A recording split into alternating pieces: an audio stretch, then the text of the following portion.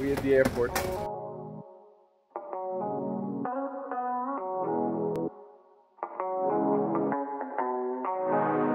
We're landing.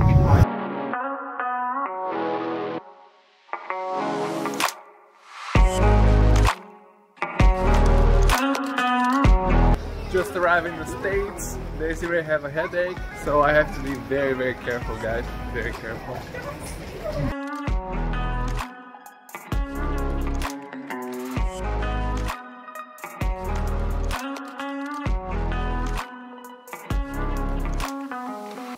How do you like New York so far? It's okay. Okay, let's explore more. First day in New York City. Just arrived in Queens. Pretty cool neighborhood. For me, it looks like CGI. I was telling this to Désirée while eating because it's the first time that I'm doing an intercontinental flight. Your experience is that it's a very long day. It's always daylight for like over 20 hours, and then at the end of the day you are at a place that looks completely different, a place that you've seen only in the movies. It looks like surreal.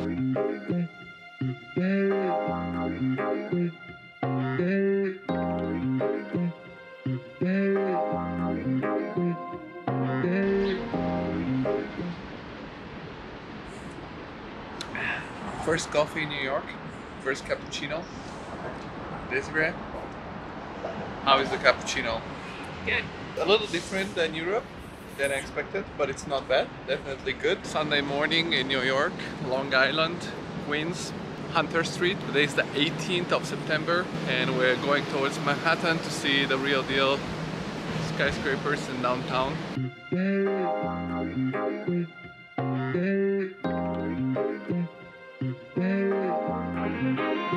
This is the plan. And let's go check it out. If you're coming to New York, remember it's very important. You buy a Metro card and you pick unlimited rides, the weekly choice if you're staying for a week, because you're gonna save money. And we didn't do that yesterday, we did it today, but better late than never. And we're now going to the World Trade Center. Everything in New York is built out of steel, even the subway. Everywhere you have steel.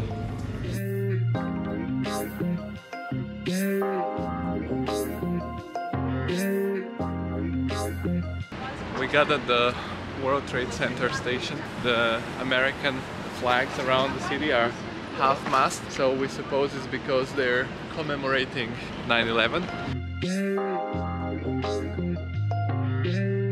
9/11, never forget.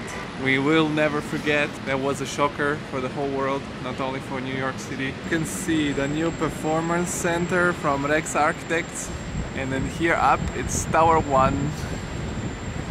We came in a very funny time of the day because it's reflecting the sunlight, and here is the Calatrava station. This is the new setup of the World Trade Center. We have the One World Trade Center, which is the tower. Then we have the second World Trade Center, which is under construction, I guess. The Oculus, which is this memorial.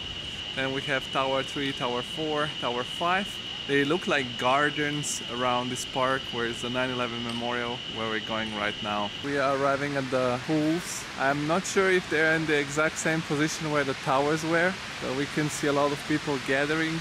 There are still a lot of flowers. All the names of the victims that died here. I think approximately 5,000 people are here and they will stay forever.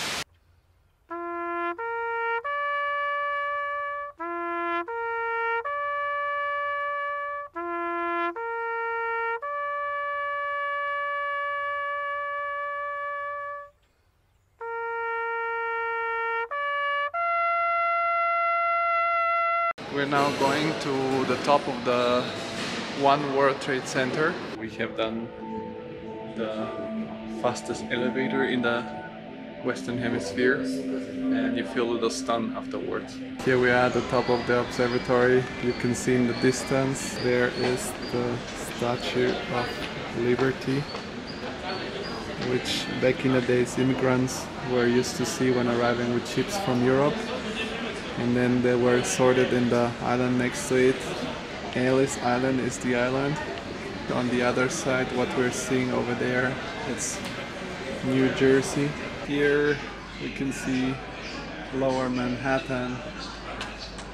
Brooklyn Bridge. We can see the other towers. I think those are the 4 and the 5. We can see the Liberty Park from the top. From here you can see the Oculus, it's down there. We can see the Empirestate building and all this series of super slender new towers that can be seen here. We are leaving One World Trade Center. It was pretty cool, as you have seen from the top. Now we're exploring the rest of Lower Manhattan. It's very big, it's huge. Like, everything looks close because the buildings are super tall, but they're far away, very far away. So let's check out what is the next destination. Probably we're gonna go down in the Oculus and take an underground and see how to get to Wall Street. Here we are on the other side of the Oculus from Calatrava. You can see this is the main subway station here. It looks quite interesting. And there is the 9/11 museum by Snowhetta. The Oculus, you can see there's a very interesting structure by Santiago Calatrava. You can see how beautiful the lights illuminates the space, and this Oculus of light moves according to the sunlight, and on 11/9 illuminates the center, I think, as a commemoration of the terror attack on the towers. The Oculus is a shopping center. There is an Apple store. You can see that it's crucial stations for the New York subway. A lot of lines cross here. We are now approaching Wall Street. We're looking for the famous statue of the bull, which represents the strong American economy. Here on Wall Street there is also the Trump building. It's not the tower, this is just the building. They're walking for several minutes in the wrong direction. We finally got to the statue. There is a line to get a picture, and it's a total mayhem. Hi! Say hi to TCI Podcast! Hi! Hola! After that bummer at the bull statue, we got some sap sandwiches, and we're going into a park from which we can see in the distance the Statue of Liberty. So here we are at the Liberty statue. You see it? You see it? This is the Liberty statue. No, it's not. It's on the other side. I'm gonna show you. It's right there on the horizon. Liberty, freedom in the United States of America. We are walking back on Broadway towards Manhattan. Here we have the School of Film and Acting.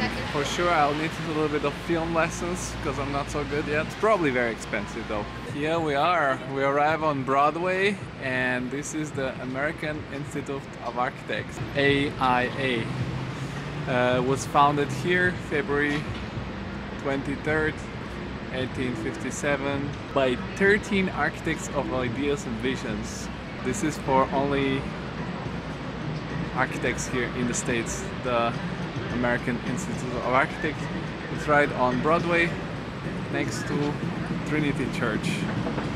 So yeah, architects all over the place. New York is a new Amsterdam. It's full of coffee shops with coffee and weed. You can get very, very high in this city without any problem. We are at Broadway 368. This is the famous Casey Neistat studio. If you don't know Casey Neistat, go check his vlogs. Very famous New York filmmaker, vlogger. Definitely very cool guy, very cool YouTuber. If you like him, it's definitely worth it to come and visit his studio. It's in a very interesting part of Broadway. We are walking in the middle of SOHO. SOHO so far has been the most European neighborhood, up to 6-story buildings with a lot of cool shops, people selling stuff on the street, galleries. Pretty cool. I suggest to visit SOHO. And then in front of the Casey Neistat studio we had a conversation with a guy that also works there. He is a writer. He writes for magazines and plays. And he told us that Rebecca is also currently really blowing. It's like great. A lot of artists move there. Brooklyn is very artisty and designery, so I'm gonna check that in the next days.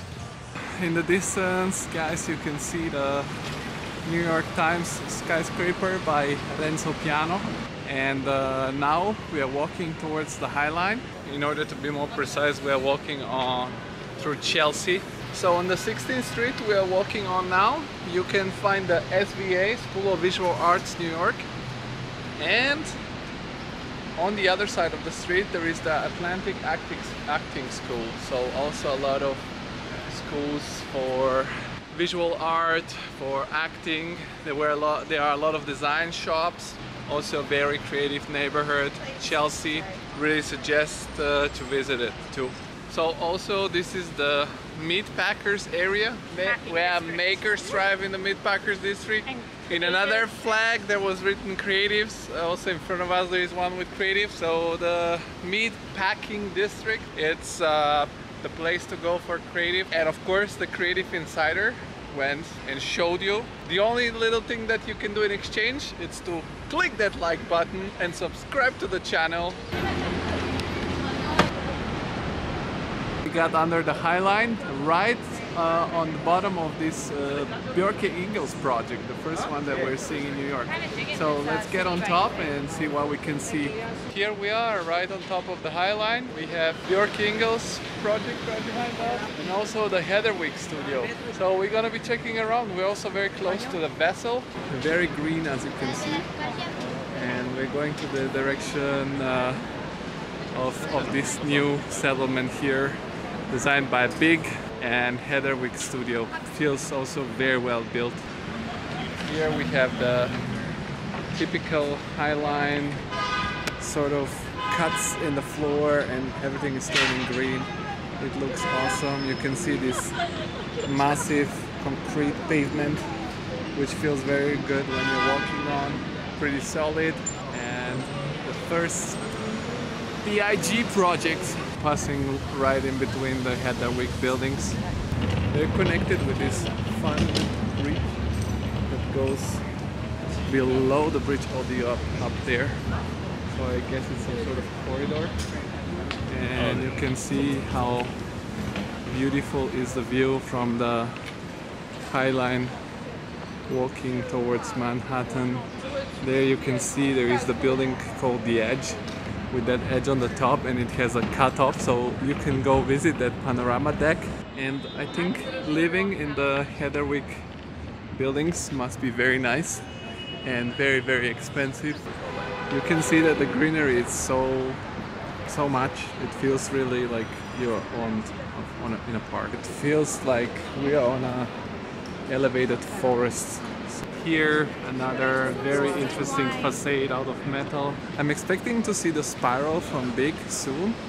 Here, some art tornado installation. We are getting closer and closer to the buildings downtown. So we decided to take a little break. I was saying the Highline, it's the most non-American thing made in America. It's something extremely cool. And you can see the spots where you can take a rest have this view, which is pretty awesome. And the fact that the streets are straight is not bad at all. And then you can see all these different skyscrapers, these buildings from different ages, from different moments in which the city was built. Here we arrived at the Zaha Hadid luxury condos right along the Highline. You can definitely recognize it's the Hadid building. Let me know in the comments what do you think about the Zaha Hadid condo. I'm sorry I cannot zoom out more, but I have my camera stabilization on, so it zooms further in. Definitely a very cool condo, and I guess probably very hard to afford. We are moving towards the area of the Vessel. I think it's called Hudson Yards, I'm not sure. Here, very interesting skyscraper, high-rise. A lot of high-rises. Guys, I don't remember who did this architecture here with cushions, but look at what, like, this is an extremely big steel structure that it's holding the whole thing. You can see that it's basically as tall as, I don't know, half a person. It's like around a meter of diameter of pure steel, very big, and then there is the skyscraper connected to it. All the skyscrapers are so tall, but you get used to it, so they don't look so, I don't know, they're not so massive as I would imagine. Hopped on the Highline in Chelsea, and we arrived more or less at the end of it, where it arrives on the water, and you can see on the other side New Jersey in this amazing light. There in between the buildings you see the spiral.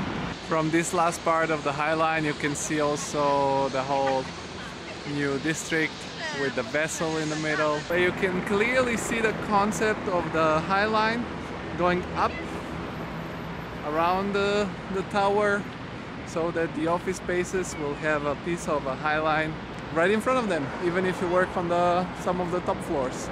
As usual, Bjarke Ingels likes to play with these suspended gardens. It's a very beautiful concept. We've seen some of those in Copenhagen that are even from the early stages of the office, when he was still working at Plot together with Julian de Schmet. But here we can see the latest architecture that big. It's also quite spectacular, and you can see it in its full beauty. We got really close. So we finally arrived at the Vessel. As you see, there are no people on top of it, so I don't think we'll be able to get on top of it. It looks cool, and as you can see here, a lot of people with serious money. Those are Pontiacs, I think. If you have ever watched the show Ozark, those are like the cars of the Mexican cartel. You gotta get your money right, as Kanye West would say. So guys, Désirée said we need one of those Escalades or whatever they're called. So in order to us to get those, you have to subscribe to the channel, so that we finally get some serious money from YouTube, and we can come over and conquer New York City. We are walking towards our next destination, which will be clearly by night, or at least dark. Now it's around 7 p.m. Probably the last sightseeing for tonight, and then we're gonna figure out something to eat and going back to the hotel to rest for tomorrow. Because as I said, tomorrow we have also an interesting surprise for you in the afternoon. Cool experience, I think. Something special through our podcast guests and through our work with the podcast. We've got some special invitation for you, and we're gonna show you other stuff as an insider from the inside. This is almost the last thing we're gonna visit today, so stay till the end, because it's gonna be, I don't know, I hope as cool as the Highline. There is a specific reason why we're going when it's dark, has been planned, so you can see those typical beautiful New York loft office spaces with the continuous windows, very high ceilings. These are the offices of Peloton, as you can see. And right there in the back, here we go with the New Yorker sign. It has to be repaired a little bit for sure. It's not light up really correctly. Here you can see the entrance of the New Yorker building. This is the entrance of the famous magazine.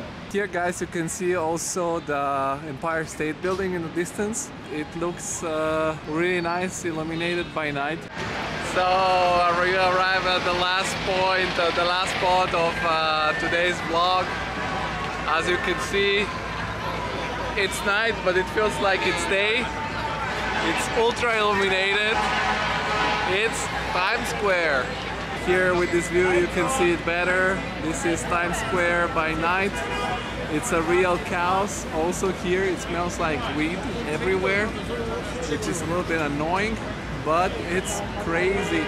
You cannot really focus on one side because they're all so bright and all so many and like super HD screens and so on.